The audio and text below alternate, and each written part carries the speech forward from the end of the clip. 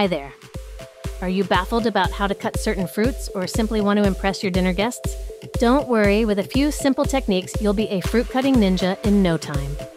Let's get started with some basic tips. Always use a sharp knife. A dull knife is more dangerous than a sharp one. It can slip and cause injury. Wash your fruit thoroughly before cutting. You don't want any dirt or bacteria in your delicious fruits. Now, let's move on to the exciting part, cutting the fruit. Watermelon. First up, watermelon is a summer favorite. Start by cutting the watermelon in half crosswise. Then, lay the half flat side down and slice it into wedges. If you want bite-sized pieces, cut the wedges into cubes. You can also use a melon baller to create perfect watermelon spheres for a fancy presentation. For a fun twist, try cutting the watermelon in half. Cut a thin slice off the bottom of the watermelon to create a stable base. Scoop out some of the flesh from the inside of the watermelon half. Finally, fill the watermelon shell with your favorite fruit salad for a show-stopping centerpiece. Papaya. Cut the papaya in half lengthwise. Scoop out the seeds with a spoon. Slice the papaya into wedges or cubes depending on your preference. Passion fruit. This is a passion fruit. It's deliciously sour but not hard to process. To open it, simply take a chef's knife, cut it around the equator, and then open it up. Once opened, you'll see a nice juicy passion fruit. It's super sour but really delicious. Pear. To cut the pear, start by slicing it in half lengthwise from the stem to the bottom. Next, remove the core using a melon baller or a small spoon to scoop out the core and seeds from each half. If you prefer pear slices, cut off the top and the bottom.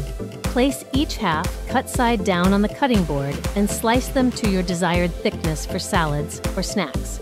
Persimmon. I cut a persimmon in half, remove the stem, and then make a V-shaped cut in the top to remove the core. After that, I slice it and can choose to peel it or eat it with the peel. Alternatively, you can peel the skin using the edge of a paring knife by gently rotating the fruit and pushing the knife in a synchronized motion. This technique requires a bit more precision, but it works much better than using a scraper peeler once you have mastered it. Pumpkin. Let's move on to the pumpkin. This is classically what people use for jack-o'-lanterns. Make sure you have a large, sharp knife. A dull knife can be dangerous and make cutting difficult. Start by cutting off the top of the pumpkin to create a flat surface. Next, cut the pumpkin in half from top to bottom. Use a spoon or hands to scoop out the seeds and the stringy pulp. You can save the seeds for roasting later. Cut the pumpkin halves into smaller pieces. This will make it easier to cook. Peel the skin off the pumpkin pieces using a vegetable peeler.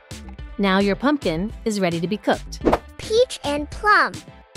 Hold the peach steady on a cutting board. Slice it all the way around, following the natural seam. Twist the two halves in opposite directions to separate. Use your knife to remove the pit. Now you can slice, dice, or cube your peach. Apple. This is an apple. First, I peel the apple by rotating it and using a paring knife to remove the skin. Then, I cut the apple into quarters and remove the core. If you want to keep the skin on, simply cut the apple into 4 pieces and remove the core. You can also slice or chop the apple according to your preference for your dish. Avocado. This is an avocado. I use a knife to make a cut, but instead of moving the knife, I move the avocado. I roll the avocado and leave the knife in place. Then I twist it to separate it. There you go, a perfectly ripe avocado. Cutting avocados can be a little tricky. There are specialty knives for this, but I just lightly tap the seed with the knife until it goes in, then twist it out. You can also cut the avocado in half, peel it, and slice it. Alternatively, you can use a paring knife to do the crosshatch method, and then squeeze the flesh for your avocado toast. Coconut. Coconuts require a bit more muscle. Find the 3 eyes at one end of the coconut. Pierce one of the eyes with a sharp object. Drain the coconut water into a bowl. Crack open the coconut by hitting it firmly with a hammer or the back of a heavy knife. Once open, use a knife to pry the flesh away from the shell. You can then cut the coconut flesh into chunks or use a peeler to make coconut flakes. Another method is to simply twist it open and drink the delicious coconut water. Just kidding. Asian pear. Similar to peeling an apple, I start by rotating the Asian pear while using a paring knife in a synchronized motion to peel it. Then, I cut the pear into quarters and remove the core. You can then slice or chop the quarters, depending on your preference for your dish. Pineapple. Pineapples look intimidating, but they're not so tough. Cut off the top and bottom of the pineapple. Stand it upright and slice off the skin in strips, following the curve of the fruit. Remove any remaining eyes with a paring knife. Slice the pineapple into rounds or cut it into chunks for kebabs. Alternatively, you can slice it first, peel the skin, and then remove the core, whichever method you prefer. Fig. Often you'll find fresh dried figs served as a treat. Simply remove the stem and cut the fig in half to reveal its beautiful flesh. Everything on the fig is edible, but be gentle as they can easily break apart. If you're adding figs to a salad or dish, it's best to cut them and place them in later. Roasting figs is also a great option. Just handle them carefully as they are delicate. Cherry. You don't necessarily need to cut them, but you have to remove the pits. I use a thick boba straw to push the pits out, or you can use a core remover if you don't mind adding another kitchen gadget. Strawberry. To prepare a strawberry, start by removing the hull. Simply twist the stem, and if there's still a hard piece, use a sharp paring knife to remove it. Then you can cut the strawberry in half into quarters, or slice it for a tart or salad. Be sure to remove the stem completely to ensure no hard pieces are left behind.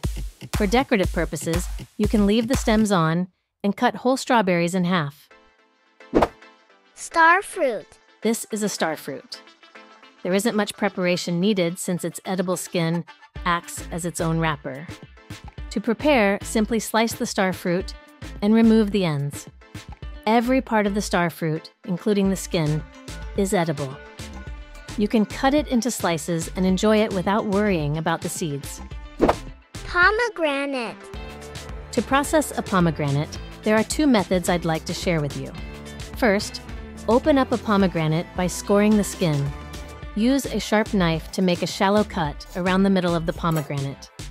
Twist the pomegranate to open it into two halves. Get a bowl, a rack, and a wooden mallet. Gently tap the seeds onto the rack and let them fall into the bowl. The opening method remains the same as the first one. However, you can use your fingers to gently push the seeds out without applying too much pressure. The seeds should come off quite easily. Remove any leftover white pith. Cantaloupe and melon. First, halve the cantaloupe, remove the seeds, and slice. Then, peel the slices and cut them into cubes. Next, if it's a melon with soft seeds, you can simply slice it and eat it like a watermelon. Tangerine and grapefruit. Start by getting your thumb in at the stem and peel it by hand. Then, pull the sections apart and eat the sections. Kiwi. To cut a kiwi, you can use one of two methods. The first method involves chopping off both ends of the kiwi with a sharp knife to create flat surfaces. Then, stand the kiwi upright on one of the flat ends and carefully slide the knife down the sides to peel off the skin, following the curve. Once the kiwi is fully peeled, lay it on its side and slice it into rounds as thin or thick as you like. You can also cut the rounds into halves or quarters if you prefer. The second method is to cut the kiwi in half lengthwise to create two oval-shaped halves. Grab a spoon and slide it between the kiwi flesh and the skin. Move the spoon around the edge to separate the skin from the flesh. Once you've gone all the way around, you can scoop out the whole piece in one go. Banana and plantain. Now, let's tackle the banana. Bananas are the easiest. Simply peel the banana and slice it into rounds or cut it lengthwise for a fancy touch. Cherry tomato. To slice cherry tomato, same as grape cutting, use a small paring knife. You have two options. Cut along the stem or slice it into fine pieces. You can also place whole cherry tomatoes on the bottom of a plate, and then, with another plate on top of them to secure the tomatoes, slice them all together. This will give you perfectly halved cherry tomatoes for your fresh salad. Dragon fruit. It's really easy to take care of and cut open. First, cut off both ends. Look at that beautiful inside and vibrant skin. After removing the ends, simply score the dragon fruit. The skin should peel right off. Just get your finger underneath it and peel it away. I'm going to slice them for dessert. Mango. Here are two methods for cutting a mango. The first method involves peeling the skin first and then cutting the mango. Begin by standing the mango upright and slicing it downwards, about ½ inch from the center seam to avoid the pit. Repeat the same process on the other side to obtain 2 large mango cheeks. Once you have the cheeks, you can then slice or cut them as you prefer.